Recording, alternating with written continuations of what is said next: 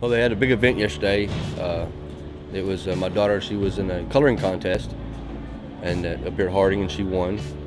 Little did she know that it was actually a reveal party that she got her Make-A-Wish granted. Very wonderful day yesterday. I know my daughter was the happiest I think I've ever seen her. She was so ecstatic, jumping, excited. It just made her day. Today it was very fun. I would love to do it again anytime. The Harding athletic department found out was her sponsor, and they raised the money for her treehouse to be built.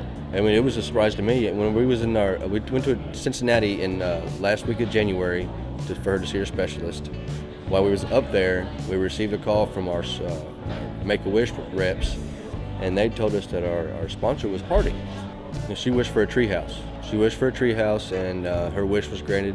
The athletics department raised the money for them to build a treehouse. Can't wait. She's gonna love it. Something that stuck out to me that was really special is just how family-oriented everybody is here. Everybody gets together. It's just like they care for one another. Truly, whenever somebody's in need, they help. You could tell whenever we walked in that gym and everybody was cheering, you know. Usually you figured she'd be nervous, and it seemed that she actually wasn't nervous. And I don't know if it's just because she felt the good vibe, I guess you'd say, or was just happy with all the cheers. I think what stuck out to my daughter the most would probably be the attention. The positive attention that she got from everybody would probably be the thing that stuck out the most. I'm just glad for my daughter, she is going to get her wish, something that she can enjoy the rest of her life, spend her time out there doing whatever she wants to do. Just, you know, I'm happy to see her outside enjoying life. That's what I want for her, is to be happy.